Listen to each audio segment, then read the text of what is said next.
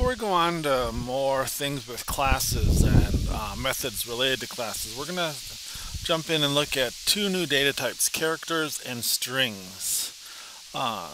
Character type char, C-H-A-R, stores a single character, a single printable character. So it could be a single letter like M or a symbol like the percent symbol. Characters, single characters, are surrounded by single quotes in Java. So whenever we're talking about a character, we put it in single quotes. When we get to strings, those will be surrounded with double quotes and will be one or more characters. So here's a sample program. It talks about printing out an arrowhead, which is made up of a couple characters sometimes. So they show is dash, dash, and then a greater than sign. And so this prints it out. There's a, just like before where we declared int is the type, here we say car or char, and then the name of the variable, and then we can assign it some value. But rather than just saying like 4 or 27, when we talk about a character literal, we have to put it in these single quotes. So here's our single quote characters. Here's another one with an O there. And again, you can't use double quotes, you have to use single quotes with characters. So just go through, this is a basic introduction to characters. Here we have a separation character that we can look at in a simple program that works with that. We do use characters a lot nowadays. Most apps that we create are international, and so we're often using different symbols for things like the $ and the different characters. So we do work a lot with some character variables, but we'll see when we get to strings we'll use those much more than we actually do characters. Now every character constant is encoded with a number, so every character is given a number. So like the percent sign is number 37 in decimal. The letter A is 65. The little letter A is 97. This goes back a long time to code called ASCII, which uses 8 bits to encode things. Now ASCII's largely been replaced. We still use some of the same numbering, so and you still hear people refer to ASCII, but today most people refer to Unicode as the standard way of encoding stuff. So here, if we go to Wikipedia, they give the old ASCII code, and again, back in the old days we used to have to know ASCII codes in both decimal and binary or hexadecimal format, so it gives it in different formats. But again, today, and then again, there's an ASCII code here that you can look at, and it talks about the control characters, but it'll give every character like the percent sign, again in decimal is 37, the capital A is 65, capital B is 66. But if I look up Unicode here in Wikipedia and go there,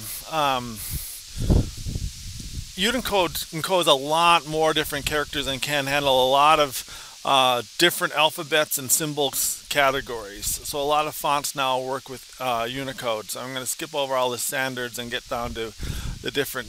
Unicode is broken up into different ranges.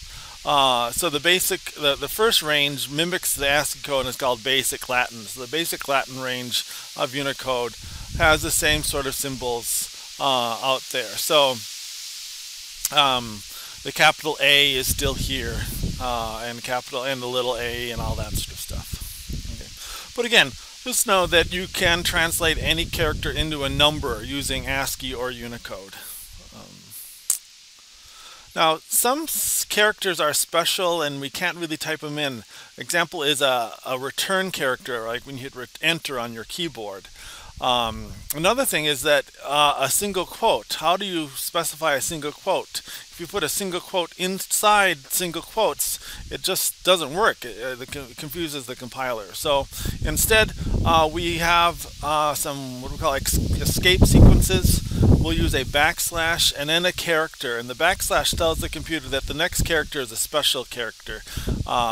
So if we want to do a new line, we do \n. If we want to do a tab character, at \t. If we want to specify an actual single quote, it's \single quote.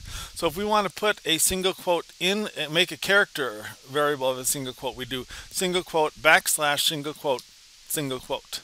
Similarly for double quotes here.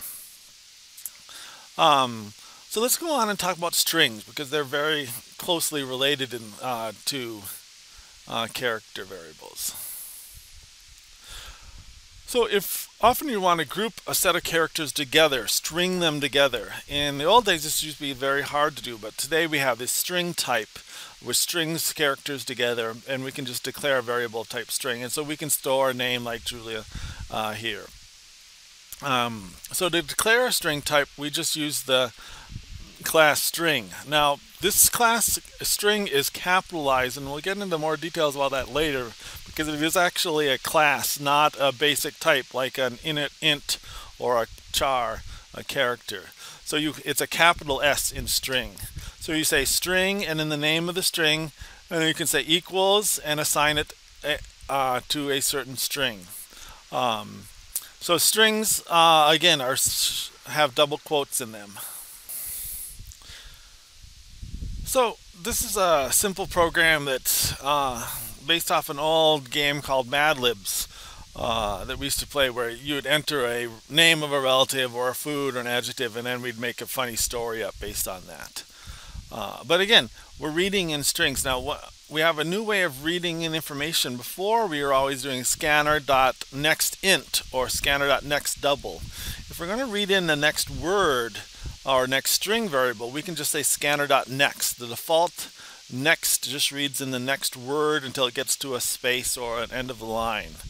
So it reads in one word at a time. And we'll see just down below if we want to read an entire line in what we have to do.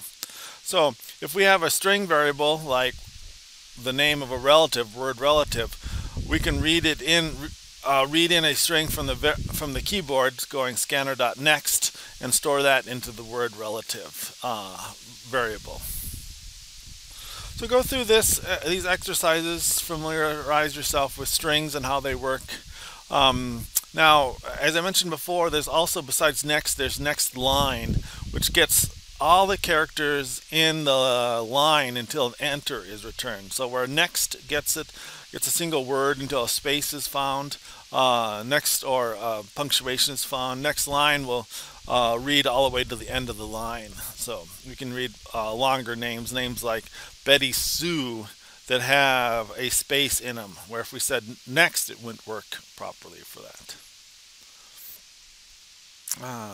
So again, go through these practice exercises and try out working with strings, and then using next or next line to read in strings and store strings in different ways.